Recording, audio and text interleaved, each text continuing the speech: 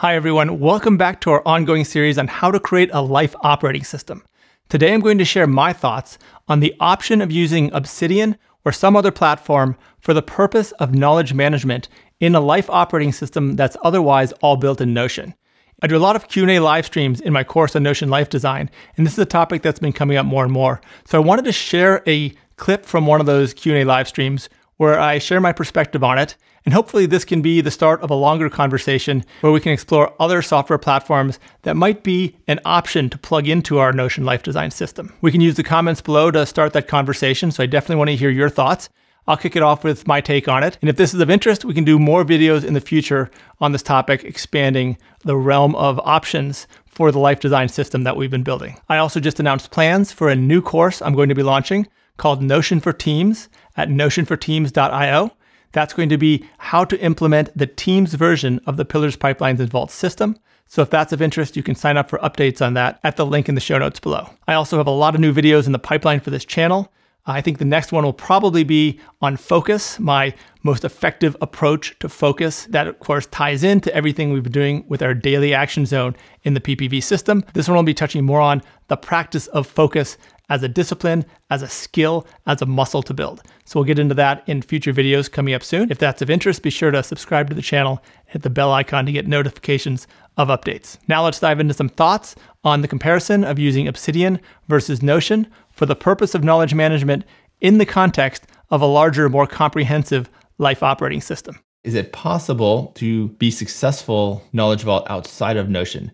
Okay, that's a very good question. Let's start with that. It is certainly possible to be successful with a Knowledge Vault outside of Notion. And lately, there have been a few people using Obsidian for that. It can be done with Evernote. It can be done with other systems. I would say there are really strong inherent systemic benefits to having a single system under one roof on one platform.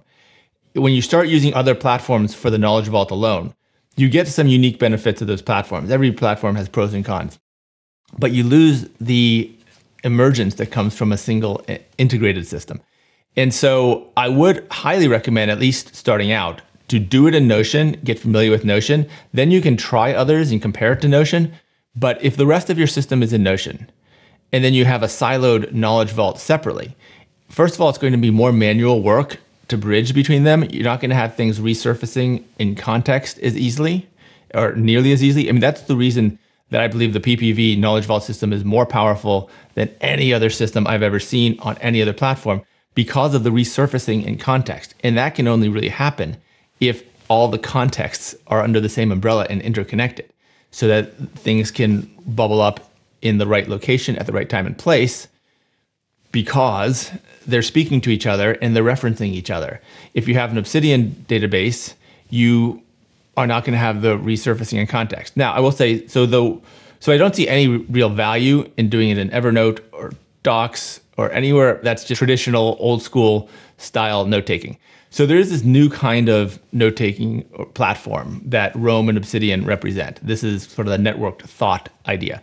And there is a benefit to that over Notion. And then there are, well, actually several benefits of Notion over that. So let me talk about the pros and cons of these two types of systems for Knowledge Vaults, since the topic came up and this has been a popular topic. Getting into the networked thought approach versus the Notion approach. So again, Notion is going to enable resurfacing in context because all of the context of your system are already in Notion in PPV. So that's not going to be doable in Obsidian. And to me, that right there is the most powerful part of a Knowledge Vault, the resurfacing in context. But if you are drawn to the appeal of this serendipitous networked thought idea, so the idea of these networked thought platforms, which is Roam and Obsidian, and an increasing number of copycats. I mean, Roam started it, Obsidian's a copycat, the rest are copycats. But Obsidian's free and Roam has become expensive, so Obsidian has taken over in popularity. So the advantage is you have, as you enter things, they're effortlessly connecting to other things in the system, and they create a really nice visual network view of hubs and spokes and connectivity across all these thoughts and ideas. It's really cool, and it's really valuable in that it creates a serendipity where you have ideas connecting in ways that you wouldn't have thought on your own. That you get sort of surprise connections. And really, that's one of the real strengths or ways to be creative. The central way to be creative is not to come up with really original ideas. It's to connect unusual ideas, or what I call unusual associations. And that's really how most creativity happens. So the ability to have unexpected connections generated by the platform is really cool and valuable. The problem is it creates a big mess that you can't find what you're looking for. So you get the surprise discoveries, but you don't have a very good organization, and it's hard to find what you're looking for. Whereas in Notion, you can find what you're looking for because it's very systematic and structured, but it doesn't have as many surprise connections. However, because it does have the resurfacing in context, first of all, it will remind you of things that you had intended to bring together that you would normally forget, and you will much more easily forget in Obsidian or Rome, because we have this, and this is not native to Notion. This is really specific design in PPV. This is what sets PPV apart from even other Notion systems, is the resurfacing in context. So it's going to help you remember to bring in things that you had at one point thought would be good connections, which to me is the single most valuable thing, because that's going to also help you be creative. Your previous ideas will continue to live and they won't be forgotten and disappear because the connectivity wasn't there. You will have some serendipitous discovery through this resurfacing as well, because when you sit down to work in a Knowledge Vault topic, you'll be diving into the topic, and even things that you connected to this broad category but didn't really think about how to use them, by them resurfacing in the context of this topic, and I mean articles you captured, thoughts you jotted down, you will be able to re-examine them in new ways in the broader context of the topic. So you get some of that, but you do get more of the serendipity in the network thought platforms. Some people value that more than anything. That's fine, that's a legitimate choice. They are cool, they are interesting, they work well for that one function. The other problem though I see with the network thought platforms is at first it's nice because you get this connectivity, but as you add more and more and more, the clutter in lines connecting all of them becomes just more and more complex. And I have heard from many people who, when I was using Rome, I encountered this, and then I've heard from many people who used it way beyond me, that it just becomes too bloated and cumbersome, and you can't make any sense out of this incredible spider web of connections. So it also seems to have a scaling limit, whereas our PPV system scales beautifully, bigger and bigger and bigger over the years and years and years you might be using it. So I think that the Notion PPV system has the power that is unparalleled by any other Notion system I've ever seen or any other platform. However, if you really want to value this unique serendipitous connection, then there is an advantage to the network thought. Now, you might use the network thought approach on Rome and Obsidian for a specific research project.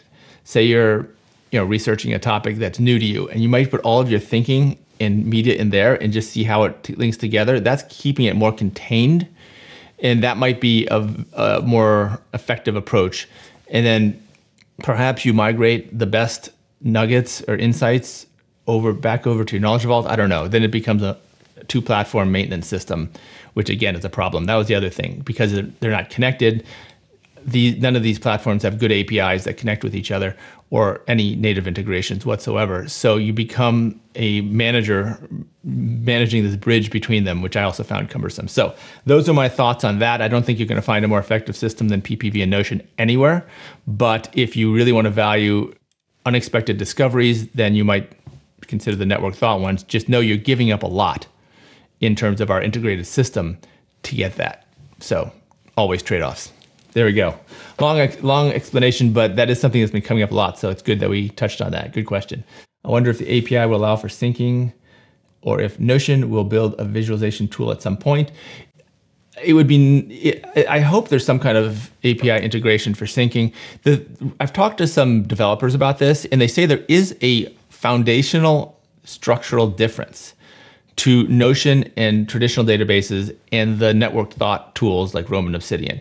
There is apparently, I'm not a developer, so I can't speak to this with any great depth, but there is a foundational difference in how they're built from the ground up that play to the strengths and weaknesses of each. So it's not merely a matter of Notion adding this feature, which is what I thought it was in the beginning. Some of the features can be added, and Notion is closing the gap. Notion has added backlinks and the backlink list, and then inline links to other pages, which then form a backlink.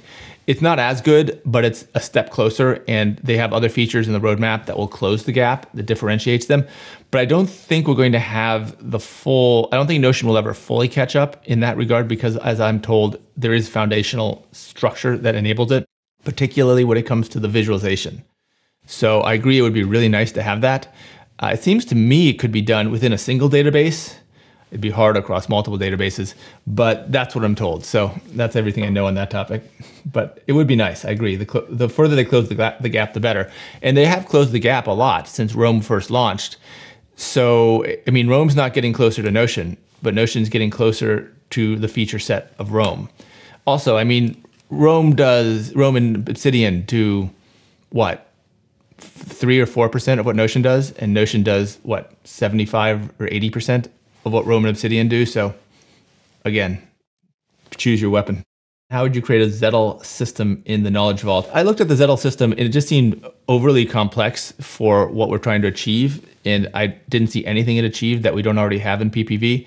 So I know it tends to be associated with the network thought applications, but as I reviewed article after article about Zettelkasten, I didn't see it doing anything that we didn't already have. So, you know, it was made popular by this book, Taking Smart Notes, which I've skimmed as well.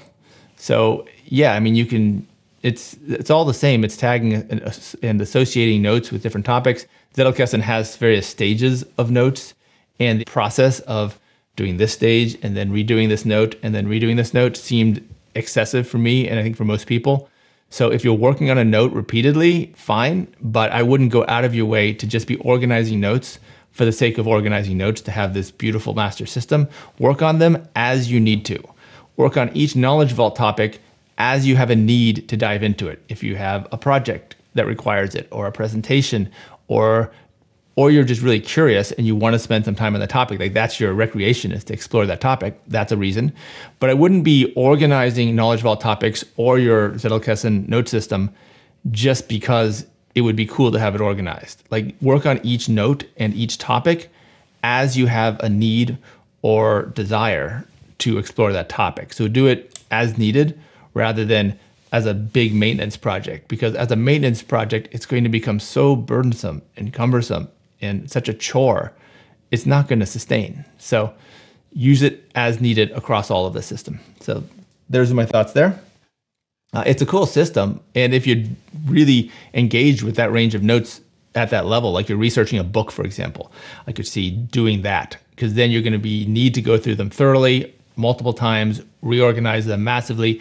So I could see a Zettelkasten system implemented for a specific big scale project, but to do it comprehensively on everything in your Knowledge Vault is just way too much.